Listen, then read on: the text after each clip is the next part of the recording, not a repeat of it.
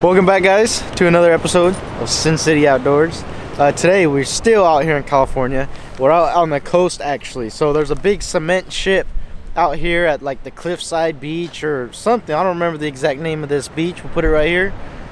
But there's a big cement ship that actually got destroyed because of this recent storms. So back in the day, this ship had a big pier that went out to it, and they had repurposed it. It was a World War I cement ship made to be an oil tanker, and it got repurposed. They didn't see any combat in World War I, so after World War I was over, they parked it out here on this beach and turned it into an attraction. So it was actually super nice at one point. That pier went out, they had a restaurant in there, they had like a little amusement park, and they had all kinds of different stuff, activities to do on it. But it's a big part of the history out here in this local area, and it's crazy because these big storms that have been blowing through California completely destroyed this thing. So we're gonna go take a look at it. I got my cousin here with me, Roman. Yo, what's up? You guys might recognize him from that bull elk video, Juju's bull elk hunt. So we're gonna go check out this ship really quick, look at it. And one reason we're out here is because you live out here where it's been flooding a lot, out here on the coast of California. Did it rain a lot on your house? It didn't rain a lot, but they still took out our school time. We didn't have school Thursday or Friday because the lack of staff. The staff lived in places that were flooded, so they couldn't come to work, and they stopped our school. So you got lucky, huh? Yep. No school. Got a longer, extended winter break. All right, let's go check out this ship. Beautiful beach behind me. It's kind of storming a little bit because that storm's blowing through, but it's a pretty cool deal. The storm was so bad, it actually broke the whole pier and kind of broke that ship up into 3 different pieces. So you can hear it behind me. What's your first thought looking at it? My first thought? Yep. It's that big brown thing. I know, yeah. Is that a big rocker? No, it's a ship. Just like 4 days ago, it was a whole ship, and it got broken up because of the storm. And then that broke the pier? Yeah. You can see all the wood down there from the pier and everything. But that pier used to go all the way out and connect to that ship.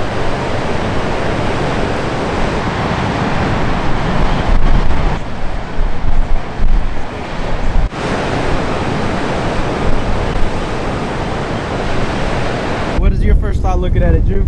It's pretty crazy. I mean, I've never seen I always thought they say piers are like indestructible and junk, but I guess not. You're gonna be all scared next time you go out on a fishing pier. Yeah. Well, that's pretty cool. That whole ship right there got repurposed, and it was being used as like a restaurant, an area to go party on kind of deal. According to the news, the storms hit it so heavily that it actually broke up that ship into a bunch of pieces and completely ripped up that pier that's been built for over 100 years. So this part, like this area, kind of lost like a part of its history in a way with the breaking of that pier. That was real interesting. But we're gonna go ahead and check out some of the cities. This area, if you watch the news, a lot of the footage that they got of the California flooding was from Santa Cruz area. So we're gonna go run around this city and see what we can get into. So another stop here in Felton.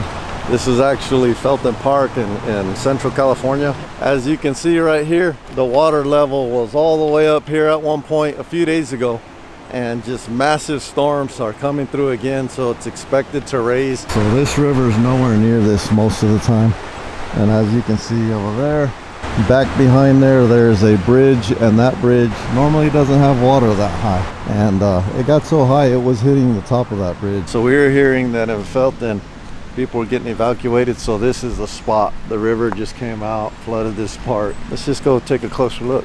Jeez, you can see how high the water was, and it's 40 feet above where it should be too, we were being told earlier. That water is flowing very fast.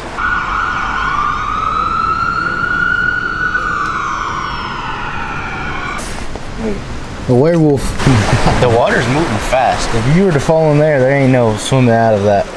Do you think if you fell in, you'd be able to swim? Of course. Nah, yeah, I'd probably drown if I went down. What about you? I think I'd survive. I think it'd be more of the fact that like I would just try getting towards the edge, and it won't be that deep near the edge. I'll try to stick my plant my feet in or something. Grab one of those trees or something? Yeah. This is an interesting bridge that they built over it though. Look how tall it is.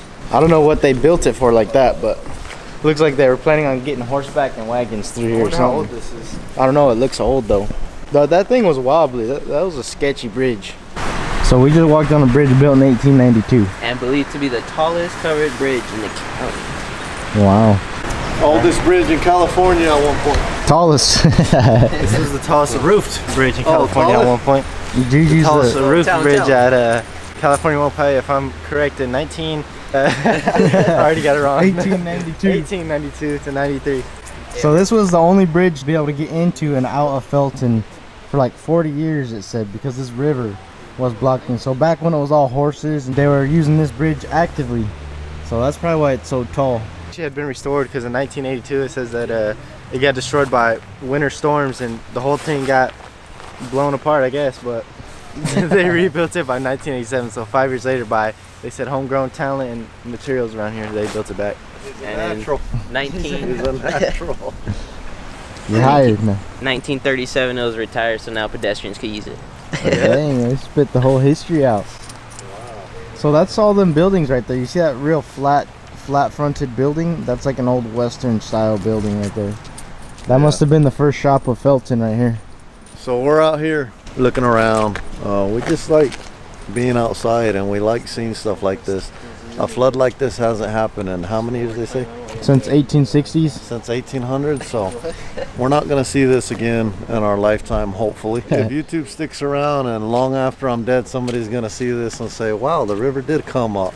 So next time when it gets really high like this, they can kind of gauge how high it came. So you guys could watch this video and say, you know what, Senior was right. He's dead now, but at one time he was right. No. Well, that's supposed to be perfect.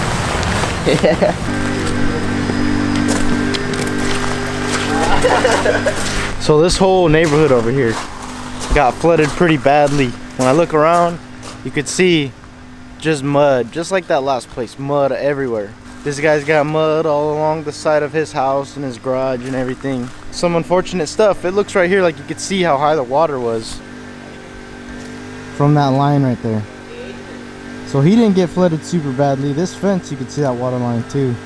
Man, this whole area is just flooded. Look at all the oil. Oh yeah, there is mad oil. All the color. Man, everybody's out here trying to clean up their houses. As we walk around here, you can see a lot of the locals are actually working right now to clean out their houses, their garages, flooded areas and stuff. Pretty wild. Man, that water went deep. Found your buddy, Ju. Oh, it's one. Yeah, it's a pretty big worm. Look at that.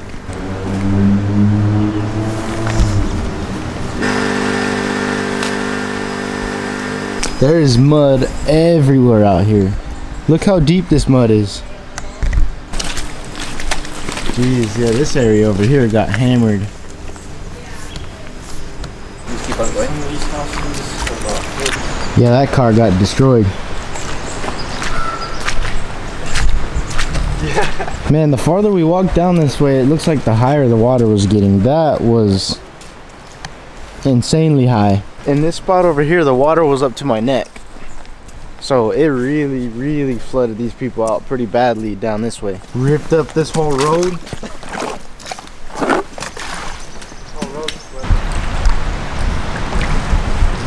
This is pretty crazy, isn't it? I know, look at this right here, all this mud piled up right here back to the river. So that's the river over there. And it's just, it's crazy. It's very crazy. See how high the water was.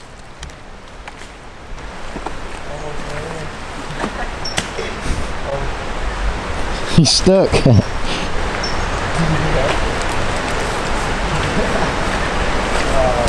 I wonder if it flooded here before, because they got sirens up there. I wonder if those are like flood sirens or something, because they do those for tornadoes, those tornado sirens and tsunami sirens.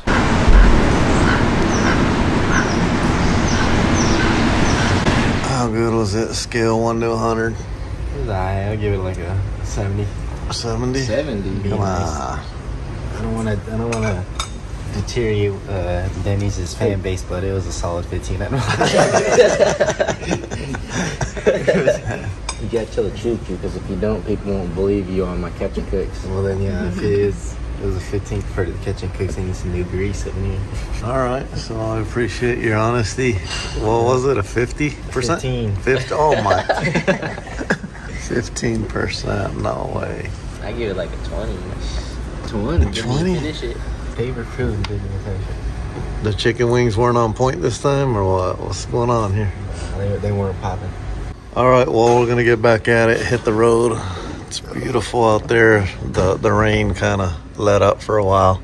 The waitress said that her house got flooded, right? A lot of people are going through some stuff right now. We're gonna make sure she gets a pretty good tip. We're out here to help, like we were saying. There it is. Help where you can. It's not a ton of money and it's not life-changing, but whatever it can help with. I mean, if I was in a position where my whole house got flooded, I know that that's gonna be a very expensive scenario. You know, $100, you know, even if it's an extra tank of gas, an extra meal, whatever, to relieve a little bit of stress, we're happy to do it. So this is a gesture of kindness. So we're out here to help spread kindness. Roman's like, I need money. My house got wet. Yeah, but your house got wet on the outside. His Jordans got wet. So Oh man. For you.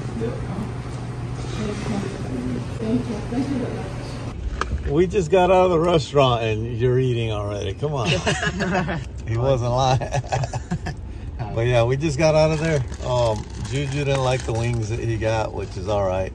The woman was very nice. She said it was about a foot deep in her house, so just try to help out a little bit where we can. Like Adrian was saying earlier, we got some sales on sweaters and stuff, so hey, why not help out? We're very blessed. You know, I'm retired military and these guys making a little bit extra money working odd jobs and stuff, so you know, it's good to help whenever we can. Okay, well, we just dropped off my cousin Roman back off at his house. We were actually gonna stop at another spot here in California, but it turns out they were evacuating the city and we didn't want to get in the way. A lot of these places that are flooded out, there's nobody in the cities right now, and there's a lot of people working very hard to clean up, and we didn't want to get in their way. So we're actually gonna throw in right now a goose hunt that we went on. We went out with some friends by an area that my family grew up in. Went on a nice little goose hunt. So it's gonna be a nice catch and cook. We're gonna throw that in really quick. Here we go. So as you can see here, got some hot butter simmering in my pan. When it gets hot enough, we've got a nice goose fillet right here that is gonna go on the hot butter. That's just nothing but salt and pepper. Here we go. Tickle it, tickle it. Oh. So we're gonna try one that's just salt and pepper, which is the way you normally cook it. And I got a little recipe brewing up right here. It's my secret recipe. We're gonna sell this one day, so I can't quite tell you. Now duck and geese, you wanna eat pretty much rare to medium rare in the middle. I could have put some oil in there to get a nice sear and then baste it in butter, but we're trying to cook things faster. I'm hungry right now. Not trying to wait forever. Grab a little bit more butter, turn down the heat.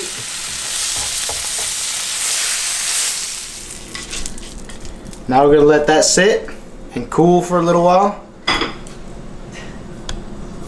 Alright, we got our little marinade here. I'm gonna grab out one of our goose breasts straight over into the butter. And then we've got some spoonies, some spoonbill duck. These are gonna cook extremely fast though, because I malloted them thin. Alright, so we got our spoonbills right here. These little thin ones, I malloted them almost flat. And these cook extremely fast. Leave them on maybe a minute or two. You don't want to overcook them. There it is.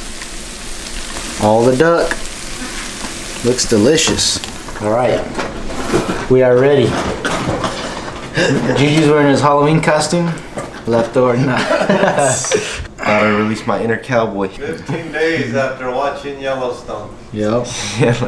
We're gonna see if it's cooked right or if it's raw. Ripper stick. This is the first goose I ever shot. We're gonna give it a good taste. Looks like medium rare in the middle. It's just nothing but salt, pepper, and butter. It's good. It's good.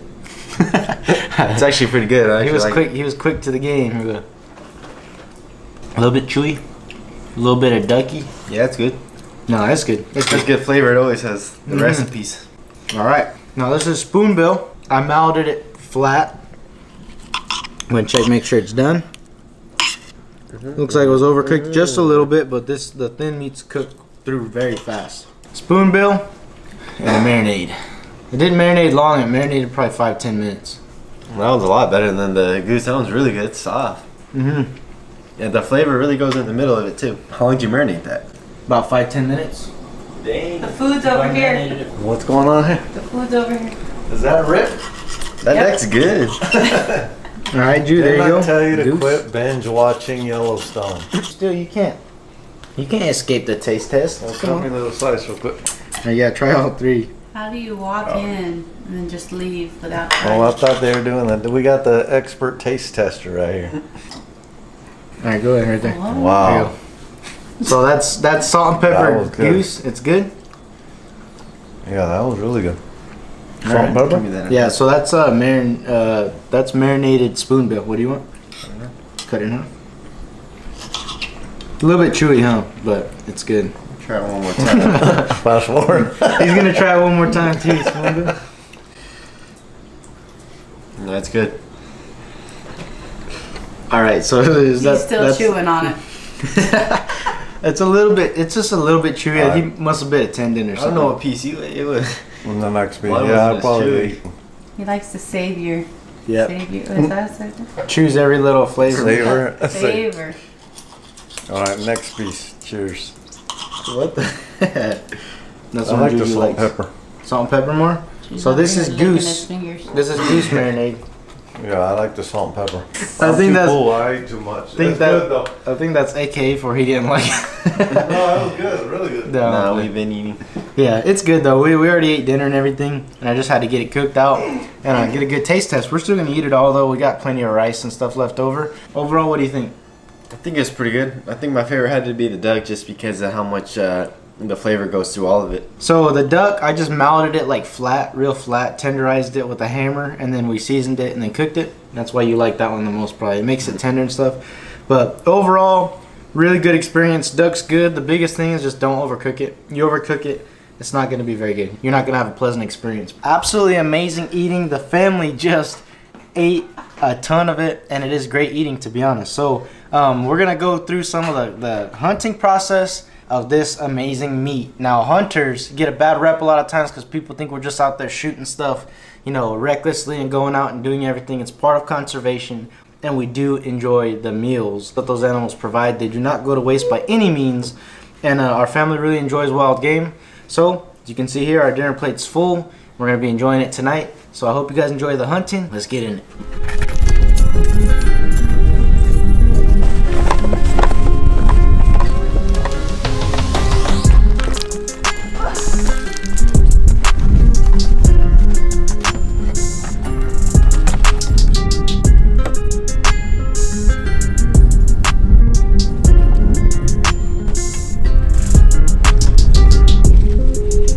Alright guys, it's windy out here, but we're ready. New shotgun.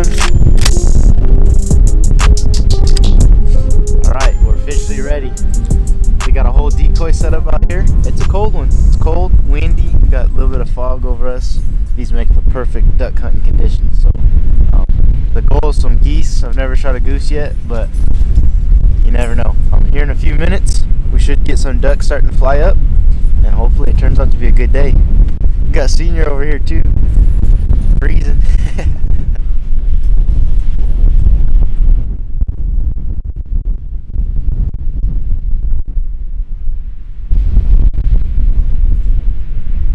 Ready?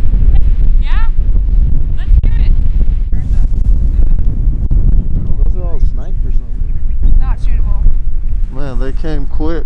Yeah, swooped right in. I was like, ah. Do the ducks come that fast? Yeah. Yeah. Well, they're gonna be with the wind. So then wait, cause they'll like circle, you know? Then you wait. Or they're just hauling mud. We're going somewhere else? Yep. We're gonna go jump shoot. That's probably our fault. We came out a little bit late. No.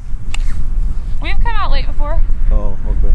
It's cause like it's windy, so they don't prefer to fly if they don't have to. Oh, If they're not being stirred up.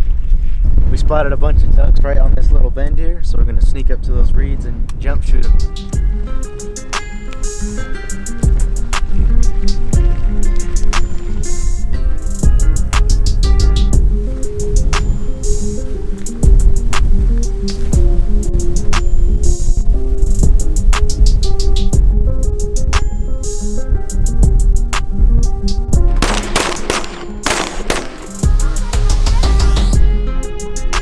Over here, mine's a drake right there. you got one? Yeah.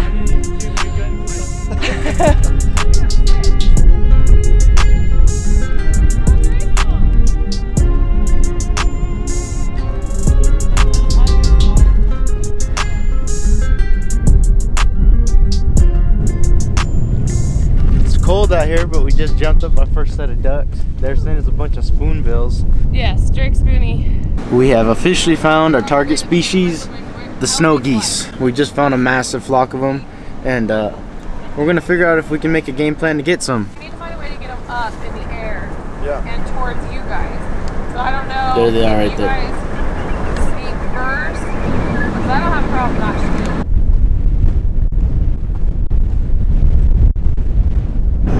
Come on, you guys. I hear them mixing them up.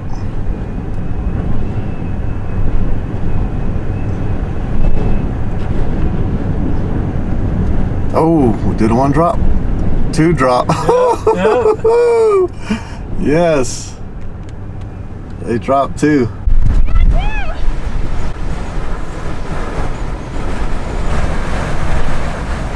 That's awesome. I got 2. They're right over me. We both dropped one. I don't know where the other one's at. We see one right there. Yeah, that was super cool. And I just Wait, did you film it? Yeah. you got it. filmed it all? I hope I got it. Forgot to press record. I walked way out there in the mud. I was like, oh my god. And then when I saw him lift, I just kept firing at him. I'm like, no, go. That was an amazing shot. Oh, thank you. How'd it go down? They flew right over you? They did. Down. They were probably 60 yards ahead of us or above us. And I shot it. Yeah, and I hit a vital. That's Joe right there. He's our bird dog. Hard work.